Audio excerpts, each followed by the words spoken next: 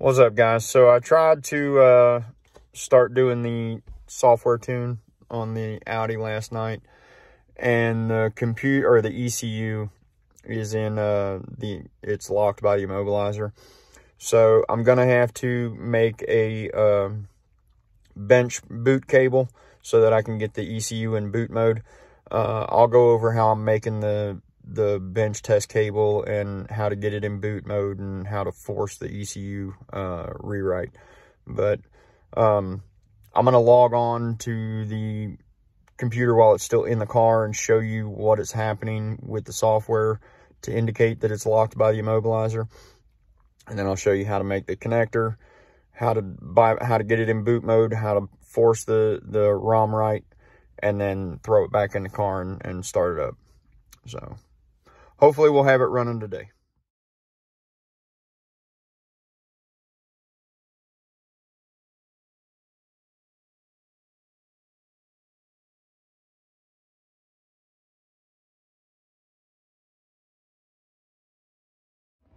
All right, guys, so I'm in the process of building my own jumper harness to put the ECU in boot mode and to bench flash the ECU because of the immobilizer. So what I did was I cut the old diagnostic connector out of the A6, and then this is the leftover ECU connector from when I did the wiring conversion on the two cars. And you only need a few wires. I'm still missing one more wire that has to go into this, but that's really all you need for the ECU side. You got 2 grounds, and then you've got a power wire going into that middle connection right there. Then you have your K line, which has to hook up to the diagnostic port, because that's how you're going to communicate with the computer. And then these 2 other pins get power along with that 3rd pin that's missing. And then you'll have power and ground going to this and the K line, and that should be all you need. And then you can but you'll still have to ground a pin inside the ECU, and I'll show you how to do that. All right, guys, so here's my harness finished up. Not the prettiest thing, but it'll work. So the only other 2 wires that I have sticking out are the power and ground, and then this, it's got an extra lead coming off of the ground so that I can touch it to the number 24 pin inside the ECU. But I'm gonna show you what I experienced last night when I was trying to flash it, and then I'll pull the ECU and bench flash it and record that. All right, guys, so the cable that I'm using to program this ECU is an original Rostec K2 USB. I've had this cable for, 10 years. So I don't know if the newer cables will work with this, but you can get a cable off of eBay. It doesn't have to be a K2 USB because you're going to have a hard time finding one of these. This one will still scan unlimited VINs, but it'll only scan older generation Audis. It won't scan any of the new generation Audis. So once it hits a certain year, it basically becomes... All right, so it's kind of hard to see because of the sun.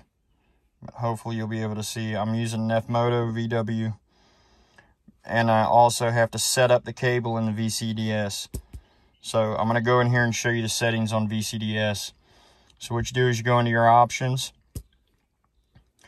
and then you make sure that it's whatever your cable's set to, COM1, COM2, USB, COM3, COM4, whatever. But make sure that boot in intelligent mode is turned off. And then you need to select KWP 2000 and then hit apply. And it'll tell you it can't work without testing it. So then you'll have to go up here to hit test. And once it says the test is completed and satisfactory, then you can hit save. Once that's done, then you can open the Nefmoto software.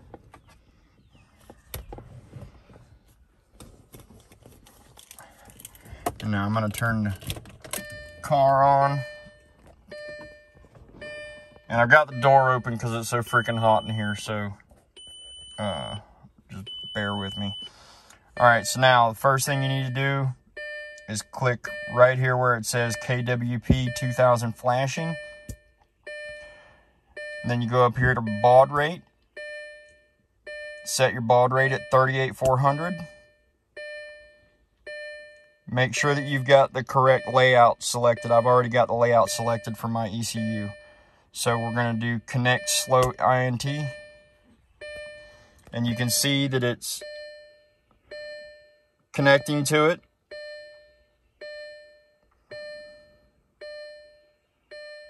And now it says that it's connected. So now, this is where I have the issue because of the immobilizer. And you can see in my dash, it says safe right now. So, but we'll hit read full read flash. And then as long as you're able to do all that and you're cool with it, click OK.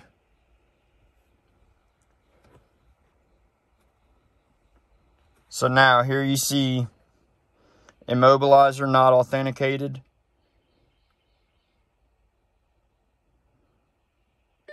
And then it says that it's unable to properly start diagnostic session.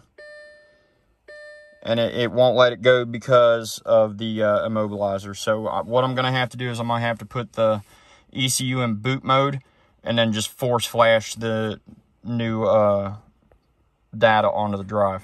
I just wanted to point out, I know everybody has a freaking hard time with this bolt, but that's how you get it out. You take the windshield wiper arm off, stick the freaking torque wrench down through the hole where the wiper arm goes, and I can't get the camera to focus on it, but the head of it's right there. But I mean, it's a straight shot as long as you take the windshield wiper arm off. All right, guys, so this is a little tricky.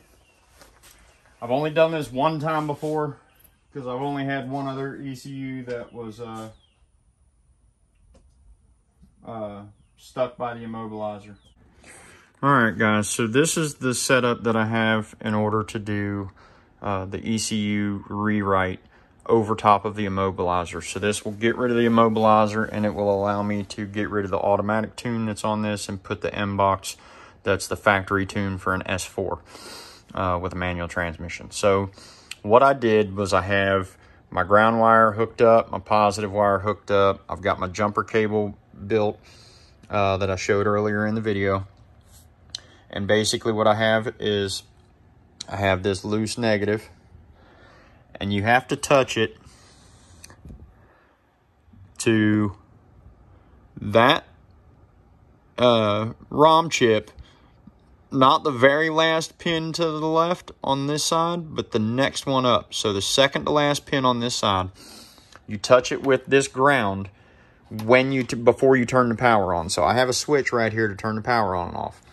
So I hold that ground onto pin 24, turn the power on, and hold it on that ground for 10 seconds and then remove it, and then it's in boot mode.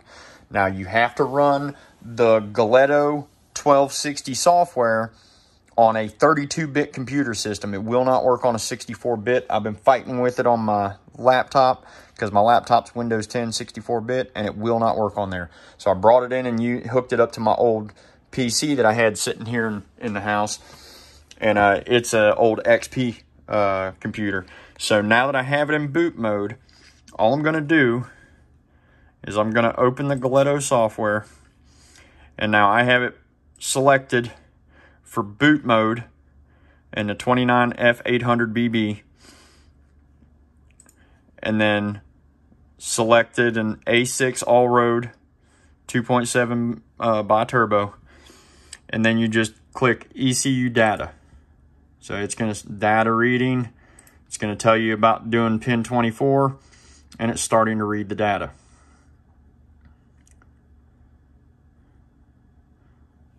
See, and it'll show you ECU number not found, ECU number not found. We need to read the ECU. And I always do a factory backup. So I'm going to do A6 manual.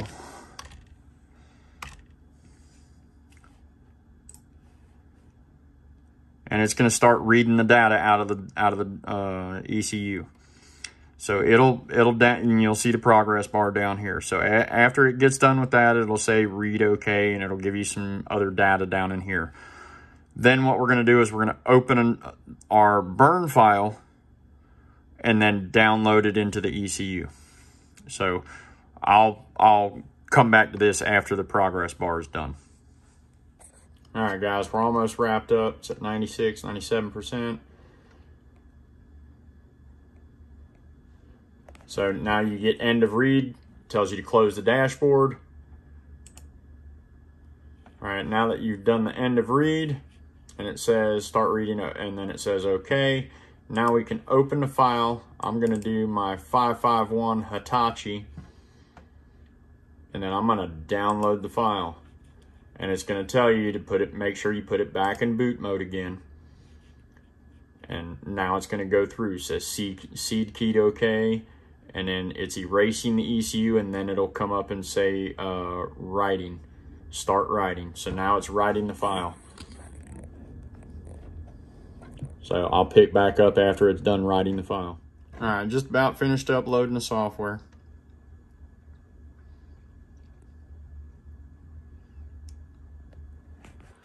So then it tells you to wait for 10 seconds.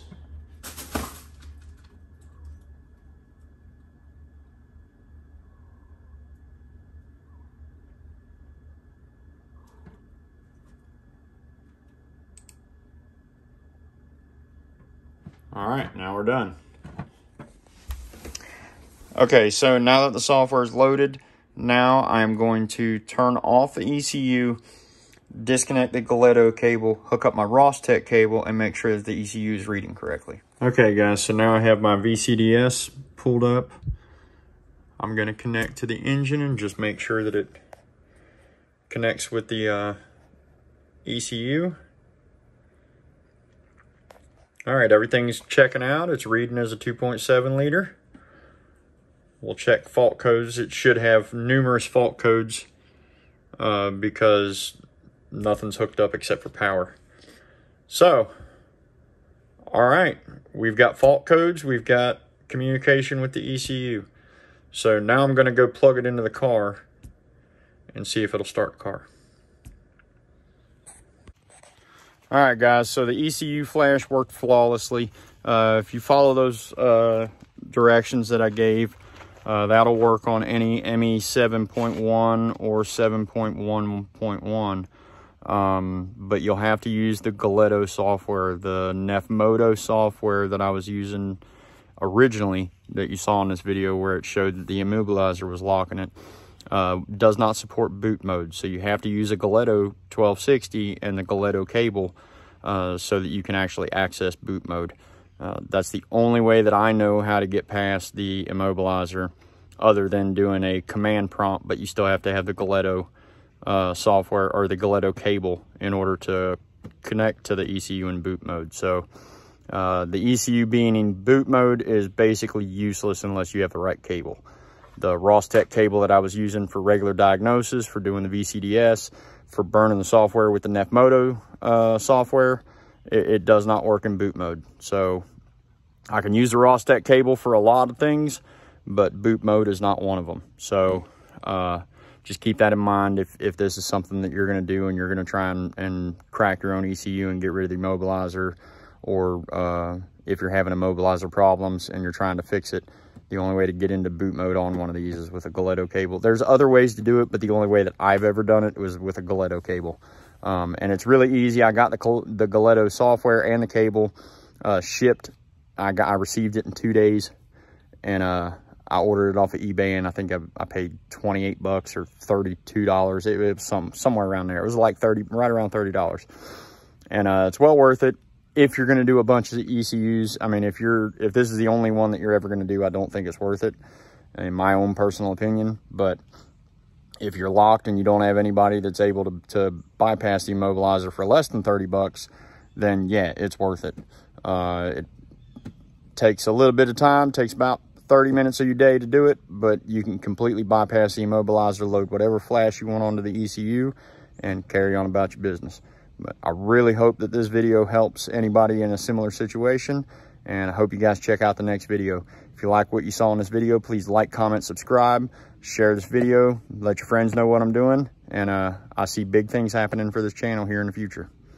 So hope y'all enjoy what you see, and hope you'll continue to come along with me for the ride. Have a great one.